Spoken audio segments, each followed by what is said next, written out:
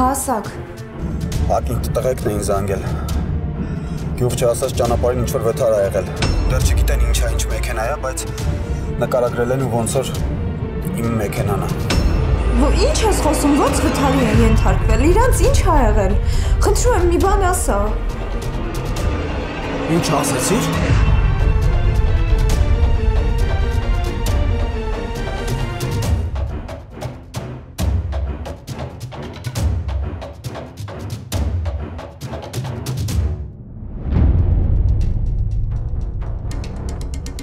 Հակին, այդ խորենն ա, այդ խորենի ձենն ա։ Ով ա վթարի ենթարկվել, Հակին։ Խորենի ձայնն ա, ըտեղ ա։ Սոնայի մասին ա խոսքը, Հակին, Սոնան ա վթարի ենթարկվել։ Դու խոստացել էիր, որ խորենին ոչ մի բան չես ասելու։ Հա, խորենն ա, նոր եկավ։ Ում հետ ես խոսում։ Սաքոն ա ասում էր, որ… Հեռախոսդ ինձ տուր։ Սաքո գոնե ասա, որ Սոնային ոչ մի բան չի եղել։ Դու հեռախոսը։ Ինչ ես ասում, ինչ ա եղել։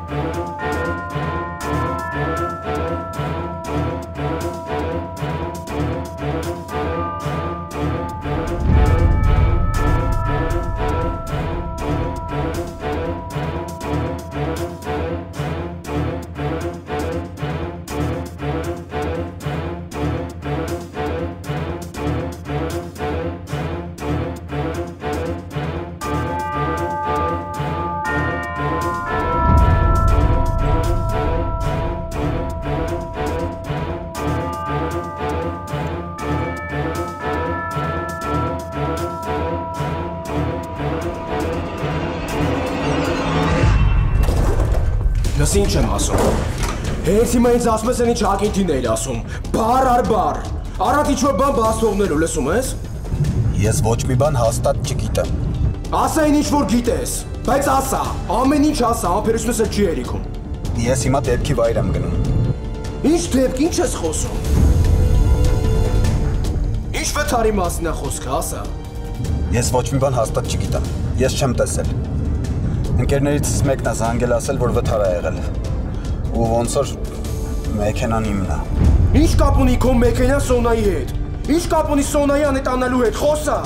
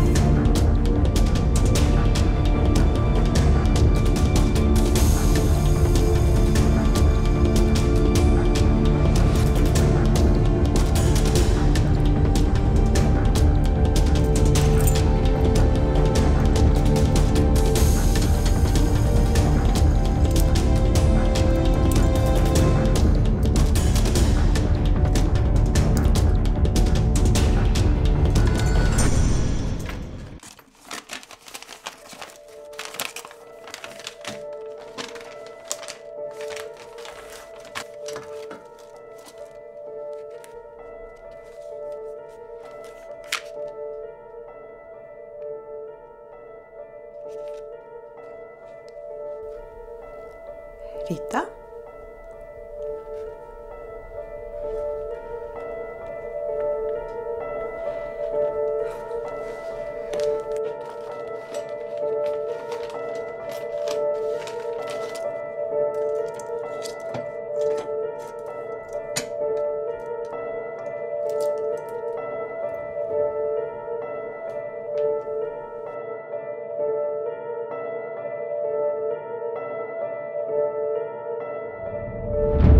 Քո ավտոով են եղել։ Մեր եկտոսունը քո ավտոով են եղել։ Հա։ Ոնց է տես ստացվել, արա։ Հիմա այդ քննարկելու ժամանակը չի։ Դու ասա որտեղ է եղել այդ վթարը։ Ես հիմա այդտեղ եմ գնում։ Տեղն ասա ասում։ Խորեն։ Նենցա որ ոչ մեկ հաստատ չգիտի, որ այդ իմ մեքենան է։ Գնում եմ որ պարզեմ։ Հենց մի բան իմացա կզանգեմ։ Լսի քեզ ինչ եմ ասում։ Եթե Սոնային բան ա եղել, ընկերոջդ մորթելու եմ, լսում ես։ Ոչ մի բան հաշվի չեմ առնելու։ Ալո։ Ալո։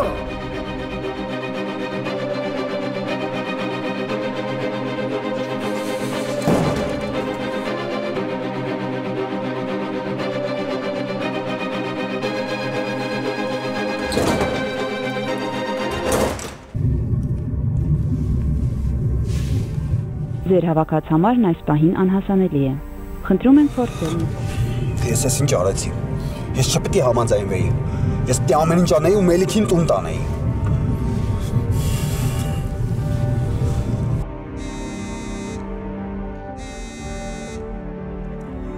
Ասասակ։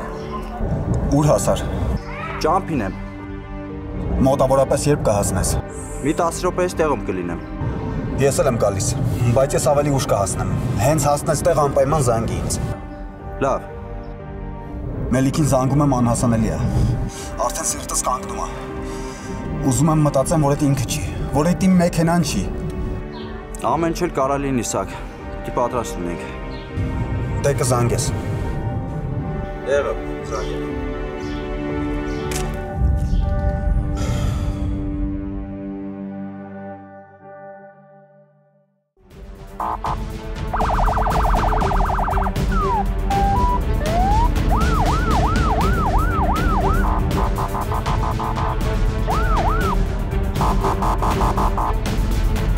Մելիք կանգնի, խնդրում եմ։ Դու քեզ մեծ պատմության մեջ ես գցում, բնա քեզ ասենց վնասում, կանգնի, խնդրում եմ։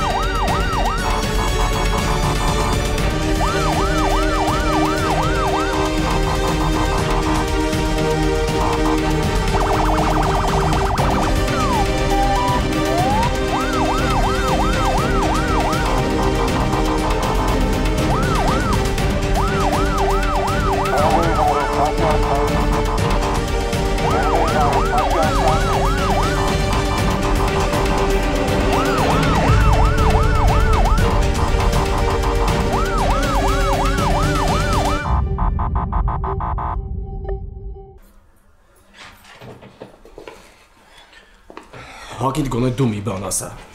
Ասա հասկանամ ինչ է կատարվում, ես ինչ խառնա շփոթա։ Սաքոն էր զանգել ու ասեց, որ Սոնան ու Մելիքը վթարի են ենթարկվել ու որ իր մեքենան ճանաչել են։ Չէ, ես հեսա կցնդեմ։ Ու ասեց, որ ինքը հիմա գնում է հասկանալու համար իր մեքենան է, Սոնանն ու Մելիքն են, թե չէ։ Ես հիմա ուղղակի ուզում եմ հավատամ, որ Սոնային ոչ մի բան չի եղել։ Չէ, ես չեմ կարող հիմա հասկանամ։ Չեմ կարող հասկանամ ինչի է Սոնան տես բան արել։ Ինչի է գնացել Մելիքի հետ։ Մեկ Սոնայի հետ խոսացել է, եկույց թվում էր, որ ինքը իր համար արդեն որոշել էր, հստակ հասկացել էր, որ Մելիքից պետք է հեռու մնա։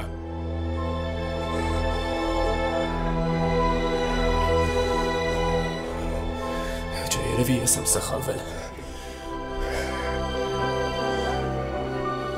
Այս ամեն ինչն իր բացատրությունն ունի։ Ու արի հիմա ժամանակից շուտ ենթադրություններ չանենք։ Հիմա ամենակարևորը, որ Սոնային ոչ մի բան եղած չլինի ու ինքը ողջ առողջ տուն գա։ Հետո բոլոր հարցերի պատասխանը դու կստանաս։ Չէ, ես չեմ կարող։ Ես արդեն խելագարվում եմ։ Ես պետք է անպայման գտնեմ Սոնային։ Հակիդ եթե ինչ-որ նորություն լինի զանգի ինձ, լավ։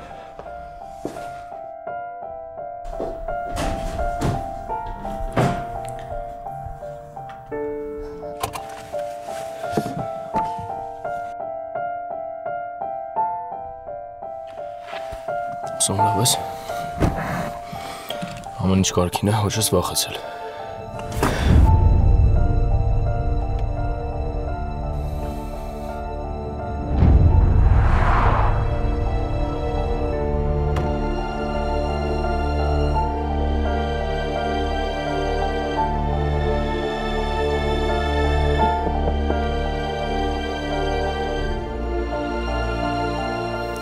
Հավաք լեյտենանտ Հակոբյան,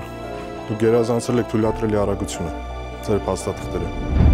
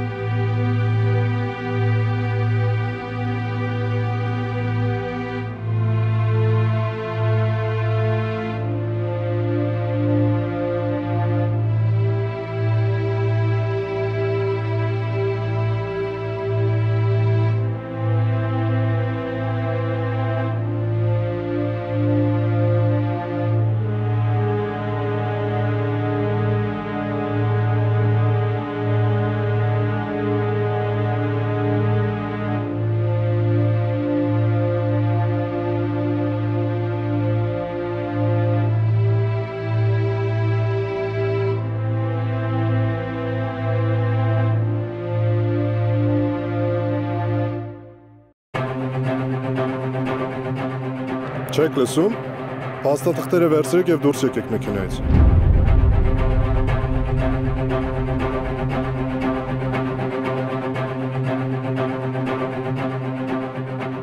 Այս մեքենան իմը չի, ես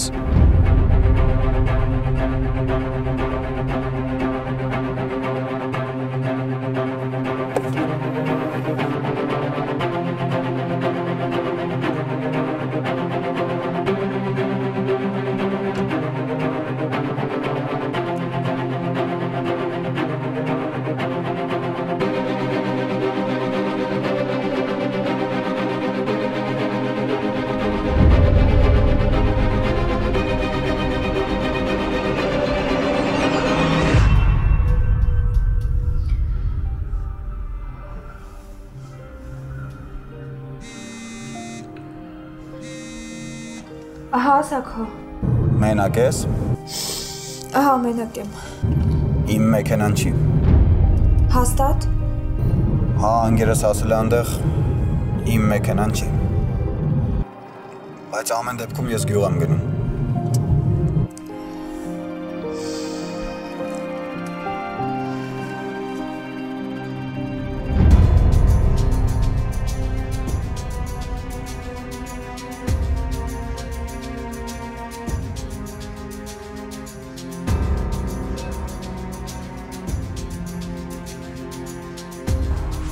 Մենք ուղղակի շտապում էինք, դրա համար էի արագ վարում, ուղղակի դեպքա պատահել կներեք։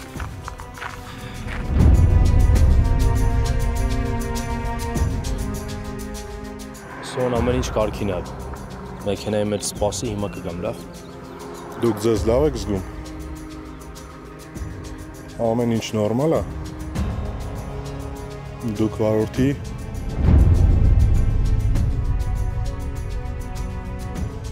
Դուք ձեր կամքով եք մեքենան նստել։ Ինձ թվաց, թե Մենք ընկերներ ենք, գյուղ ենք գնում, ուղղակի խնդիրներ կան, դրա համար խնդրեցի, որ մի փոքր արագ վարի։ հաստատ։ Այո, հաստատ։ Ցավում եմ, բայց մեքենան պետք է տուգանային հրապարակ տարվի։ Դուք մի քանի կիլոմետր ներքև վթարային իրավիճակ եք ստեղծել։ Ակտա պետք կազմել։ Դուք հետևեք մեզ, տեղում ամեն ինչ կպարզենք, մանավանդ, որ մեքենան ձեր հետ չի։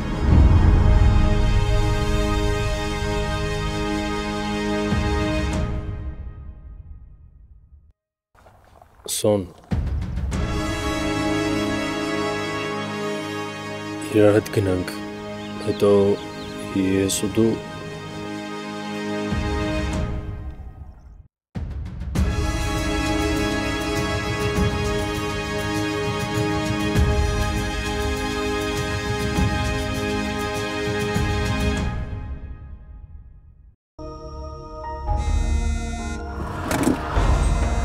Սոնա?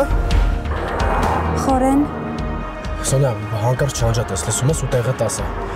Արագ տեղը ասա, որտեղ ես, հենց հիմա գալիս եմ։ Չեմ անջատում, բայց խնդրում եմ արին շուտ տարել այստեղից։ Հա, Սոն, դու հանգիստ տեղը ասա, հանգիստ ասա, ես կգտնեմ։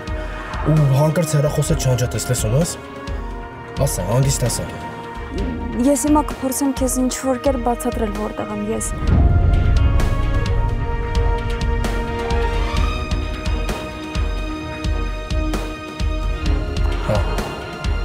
Լավ։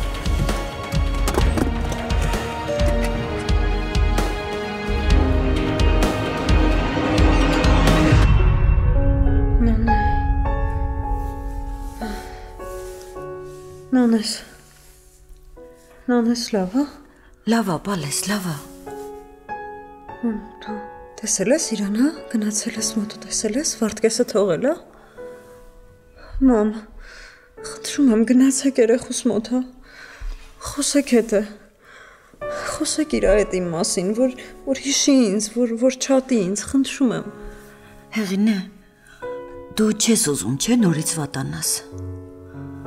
Ուրեմն պիտի ուժեղ լինես, պիտի պայքարես։ Դու Նանեի մայրն ես։ Ինչ էլ լինի, Նանեն քեզ չի մոռանա։ Կարոտել եմ երեխուս, մամ։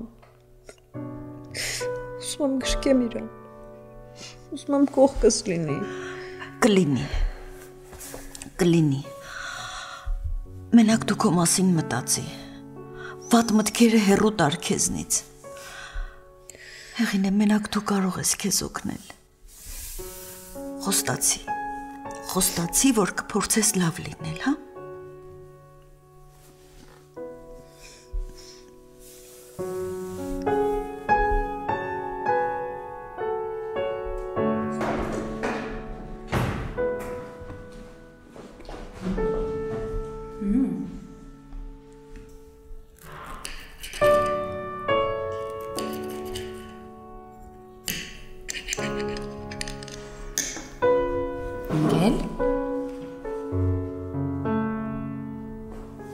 Սոված չես դու։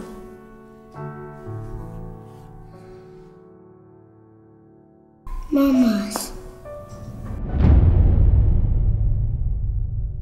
Ուզում եմ մամաս գա։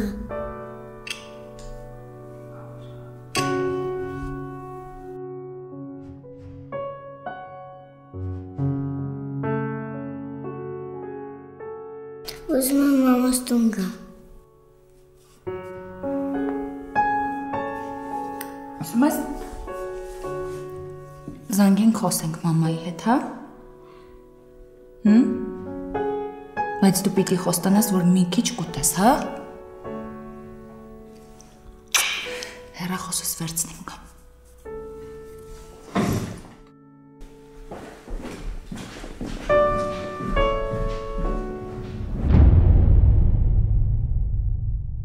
Հետևեք ինձ։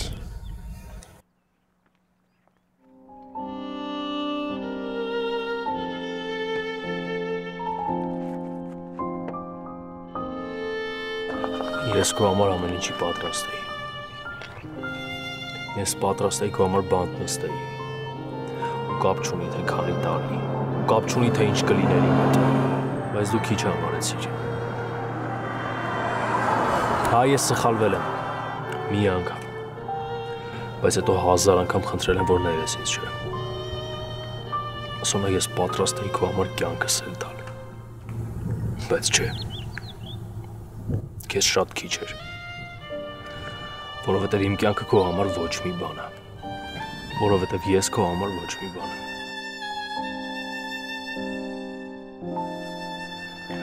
Արի գնանք։ Ես քո հետ ոչ մի տեղ չեմ գալու։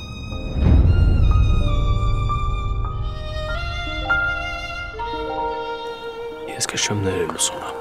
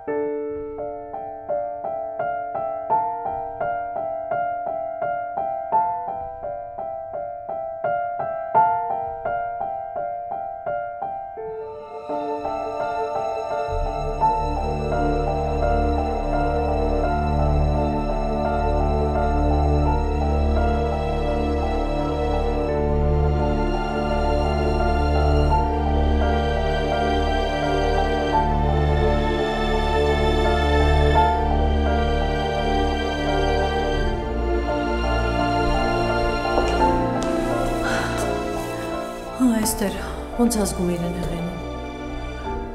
Նորից նոպայա ունեցել։ Երեխուս վիճակը գնալով վատանման է, չգիտեմ ինչ անեմ, ոնց օգնեմ։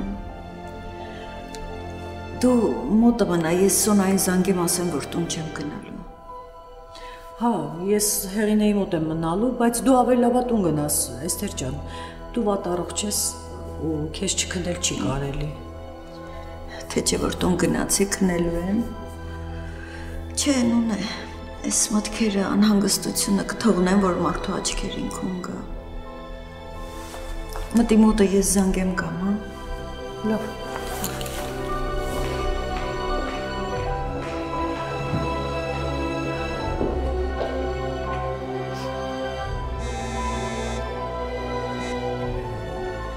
Մամ։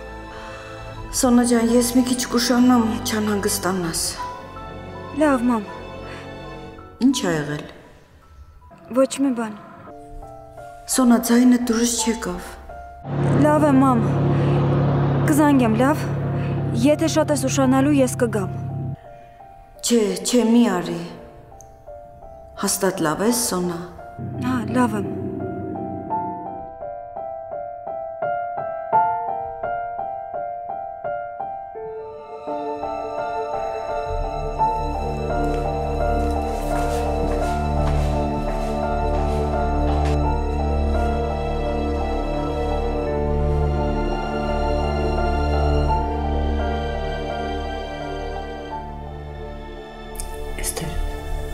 Զանգեցիր Սոնային։ Հա, խոսեցի հետը, բայց մի տեսակ դուրս չեկավ ոնց էր խոսում։ Չգիտեմ, կարող է ինձ թվաց։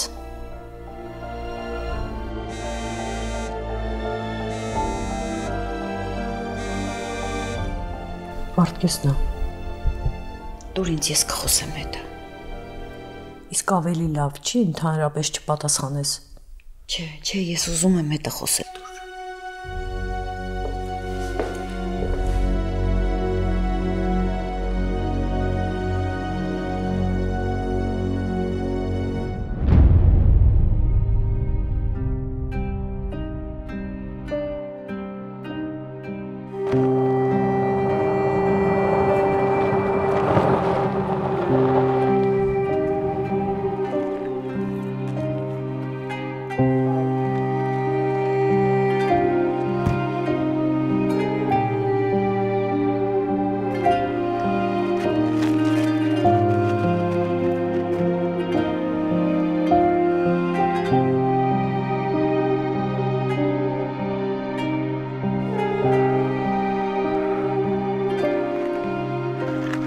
Վախեցել ես։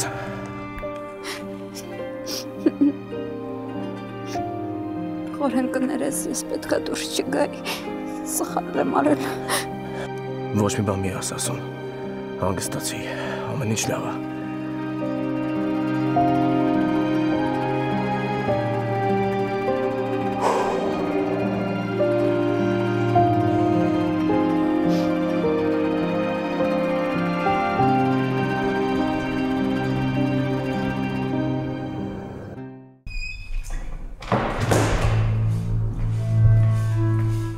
Ալո։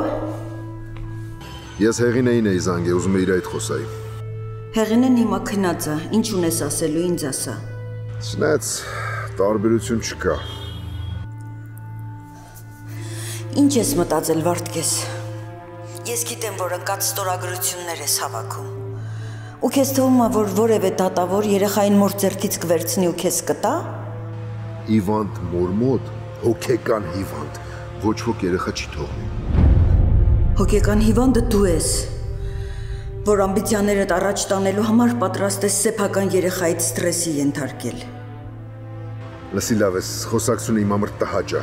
Ընդամենը զանգել եմ զգուշացնեմ, որ գործերը տվել եմ դատարան, որ Հեղինեին մայրական իրավունքից զրկեմ։ Ամոթ քեզ, Վարդգես։ Ուրիշ ոչինչ չունեմ քեզ ասելու։ Գործը սկսված է։ Հեղինեն էլ գնալով ապացուցում է, որ ես ճիշտ եմ, նենց որ պատրաստ եղեք։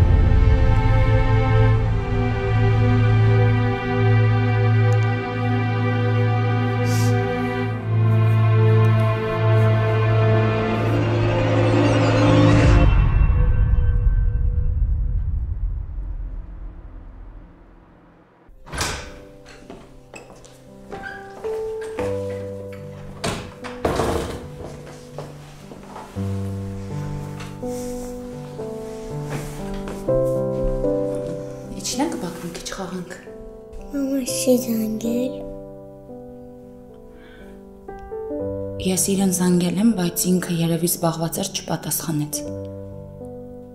Բայց անպայման կզանգի։ Մի քիչ հետո։ Մամաս էլ ինձ չի սիրում։ Իհարկե սիրում է։ Շատ։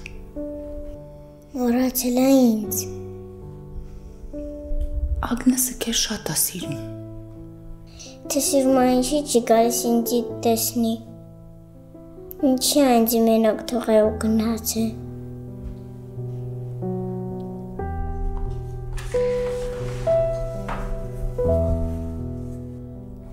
Դու մենակ չես։ Ես քո հետ եմ։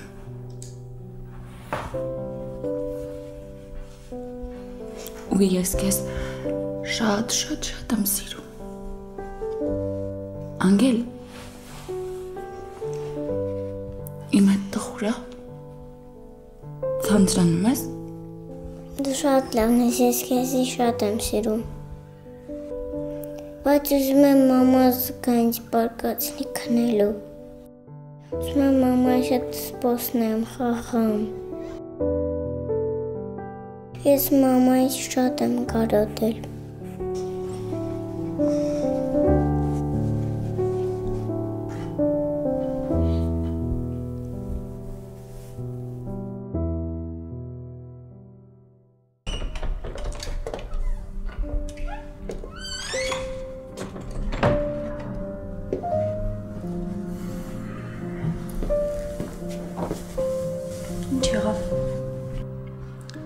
Ոչ մի բան, ընդամենը դու գանք։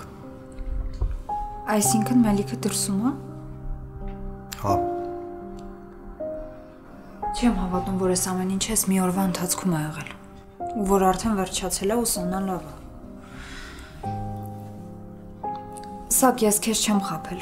Ազնիվ խոսք ես չեմ զանգել Խորենին։ Ես քո հետ խոսում էի, ինքը ներս մտավ։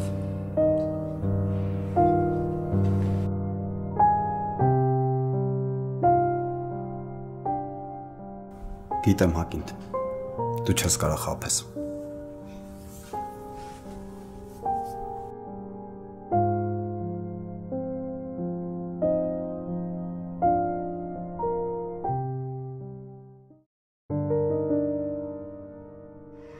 Սոնը հաստատ չէր վախեցել։ Չէ։ Ես վախեցել էի։ Շատ։ Էլ չանես ես բան։ Գիտես ինչի սենց ստացվեց, որովհետև Ես քեզ արդեն ասացի, որ Մելիքը խաբել է։ Ինքը չի փախել։ Ուղղակի խաբաման միջոցն եմ փոխել։ Չեմ ուզում հավատամ, որ Մելիքը ինձ խաբել է։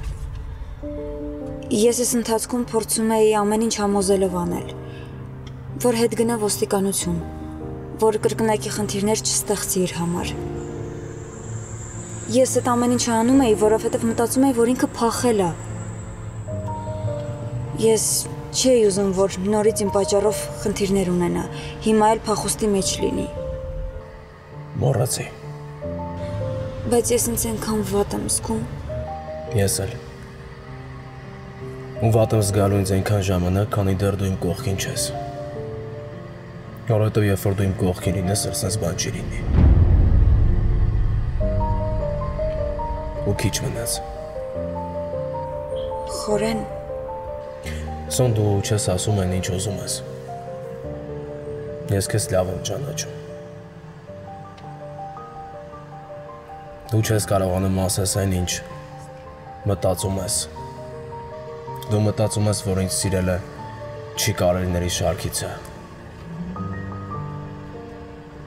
Ու քանի որ չես ասելու այն ինչ ուզում ես, պետք է պաշտպանողական մի բան ասես, չէ՞։ Դրա համար ավելի լավ է ոչ մի բան չասես։ Գնա տունը հանգստացի։ Այսօր քո համար շատ ծանր օր ա եղել։ Սոն ես քեզ մի անգամ ասել եմ։ Եթե ինչ-որ բանից վախենում ես, ուղղակի արի իմ հետ։ Ու կտեսնես, որ ամեն ինչ լավ կլինի։ Ու հասկացի, որ դու ոչ մեկի հանդեպ վատ բան չես անում։ Ես քեզ ցույց եմ տալի ճանապարհը։ Ուղղակի մնում է, որ ինձ ավելի շատ վստահես։ Ես քեզ վստահում եմ։ Ինչ ես անընդհատ ասում։ Սոնա վստահելը ինչ է, ինչ դու հասկանում ես։ Վստահել չի նշանակում կիսվել իմ հետ, կիսվել քո գաղտնիքներով, կամ հավատալ, որ ես քեզ սիրում եմ։ Վստահել այն է, երբ որ աչքերդ փակ քայլում ես այդ մարդու կողքով, ու մի րոպե անգամ չես կասկածում, որ ինքը կարող է թողի քո ոտքը կպնի քարին։ Ես ուզում եմ տենց վստահես։ Եթե պետք է քայլես իմ կողքին ու վախենաս, ինձ թվալու է անդադ, որ ինչ-որ բան կիսատ է։ Սոնա հիմա շատ հարցեր կան օդի մեջ կախված։ Բայց այնքան շատ չեմ, որ մենք չկարողանանք այդ հաղթահարենք։ Ես մենակ էլ կարամ, Սոն։ Ես մենակ էլ կարամ գնամ այդ ճանապարհով։ Բայց եթե մենակ գնամ, մենակ ես եմ այդ հարցերի պատասխանները ստանալու։ Իսկ ես ուզում դու իմ հետ գաս, իմ կողքին լինես։ Ուզում դու էլ հասկանաս ամեն ինչ, պիտակցես։ Ու դու գալու ես իմ հետ։ Դու լինելու ես իմ կողքին, Սոն։ Ես ուղղակի ուզում այդ ճանապարհին դու իմ կողքին լինես, ուղղակի ներկա լինես։ Մնացած ես ամեն ինչ կանեմ։ Կտեսնես, որ ամեն ինչ լավ է լինելու։ Դու ինձ փրկում ես։ Մելիքից։ Չէ, այսինքն ամեն ինչից, անընդհատ։ Իմ մտքերից, իմ հարցերից ու նաև պատասխաններից։ Ու միշտ է տես լինելու։ Դու ամեն ինչ արեցիր, որ ես չվախենամ քո կողքին լինելուց։ Բայց այն ժամանակ ավելի հեշտ էր, երբ քեզանից վախենում էի։ Որովհետև կար ինչ-որ պատնեշ, ու դա վախ էր ստեղծում, ու տենց ավելի հեշտ էր։ Իսկ հիմա դա չկա։ Ես հիմա գիտակցում եմ, որ ես աչքերս փակ կարող եմ գալ քո հետևից։ Երևի դրանք առաջի քայլերն են։ Ես իսկականից գալիս եմ քո հետևից։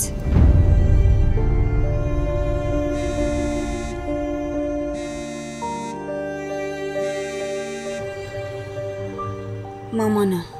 երևի արդեն գնում տուն։ Սոն, արի ֆիքսենք մի բան։ Ես էլ քո ընկերոջ եմ։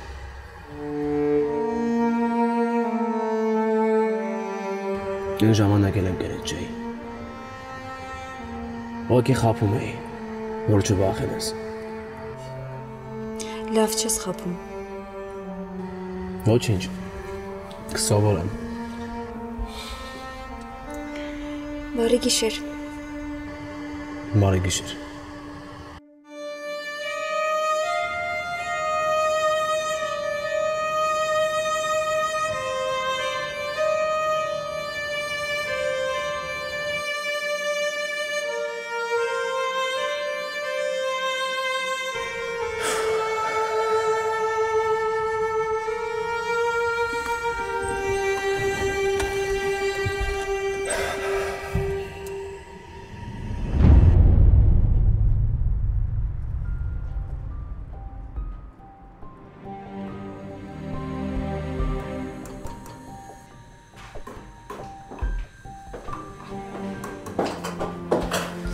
Երեք այնքան լավ է իր քնել չցանկաց հարթնացնել քեզ։ Չեմ էլ հասկացել ոնց եմ քնել։ Ես քեզ իրոք հասկանում եմ։ Այնքան դժվար է կորցնել եմ մարդուն կյանքից չտեսի։ Ես Ռիտային չեմ կորցրել։ Որ մենք միասին ենք լինելու։ Ես ամեն ինչ անելու եմ, որ մենք միասին լինենք։ Այդ շատ լավ է, որ դու տենց ես մտածում։ Մարատ որ խնդրեմ հեռախոսդ կտաս զանգեմ, իմ զանգեր չի գնում, այս ընթացքում ձեռքիցս գցել եմ, չեմ հասկանում ինչ է եղել։ Հույս ունեմ ինձ պատմության մեջ չես գցում։ Չէ, հանգիստ տեղի։ Ուղղակի Սերինեին զանգեմ, ընդամենը 5 րոպե։ Համ անհանգիստ է, համ էլ ուզում եմ զանգեմ, տեսնեմ կարող է խորեն ինձ այնց հարցրել։ Կբացես։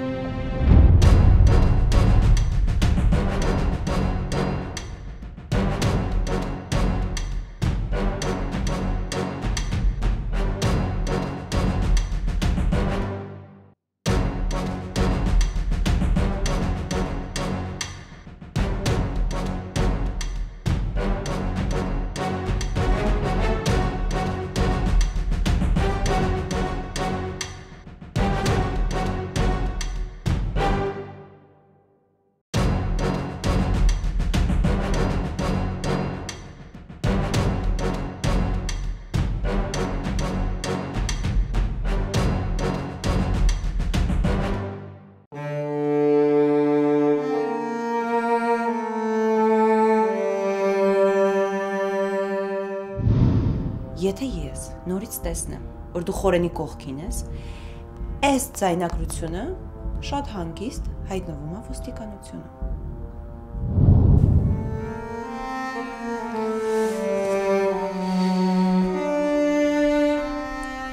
Ես պետք է Ռիտային տեսնեմ, բայց ոնց։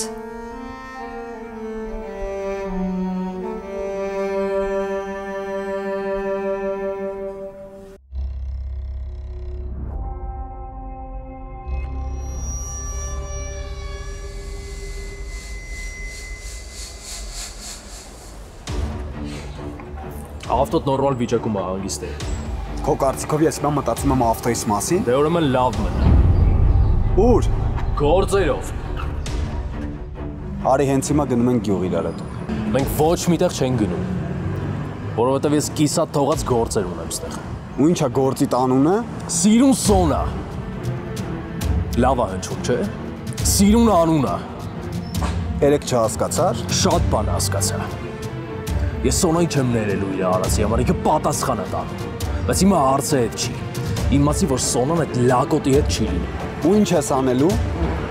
Սպանելու եմ։ Դա սպանելու եմ։ Ես թվում է ուրիշի արած սպանության համար կգնայի կնստեի, իմ արածի համար կվախենամ։